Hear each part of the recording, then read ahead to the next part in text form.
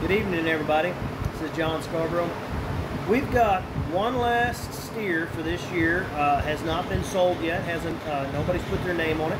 And then we've got one mama. She's an older mama that's for sale. They're both grass-fed, grass-finished, and the benefit of the older mama, buying an older mama like that, the reason we're selling her is because she no longer calves.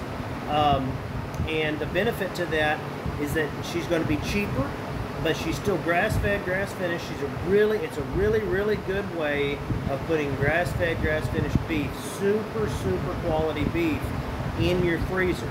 Now, the downside is you're not going to get really good steaks out of them. I wouldn't suggest even getting the steaks. I would suggest grinding them into ground beef. It makes some of the best ground beef you've ever had when you grind those steaks and all that up.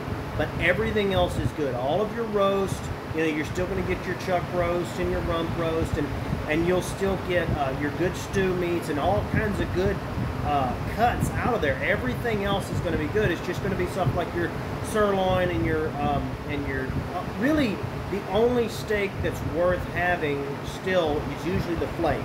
I always tell the butcher to check out the fillet, and if it's worth keeping, then I'll tell them to keep it. Otherwise, I grind it.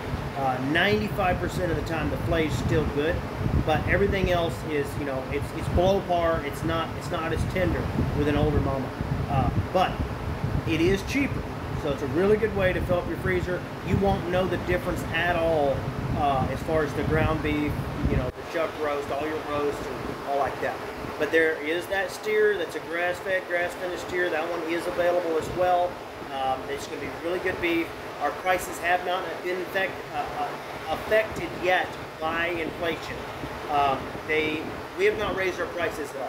We could have. I mean, everybody else raised their prices, but we never did yet. These are going to be the last two.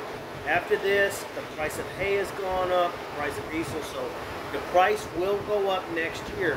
So this is the last chance to get in on this cheaper beef. Anyway, so guys, the link is in the description. Contact me with that email. Let me know if you're interested. Thank you so much, everybody.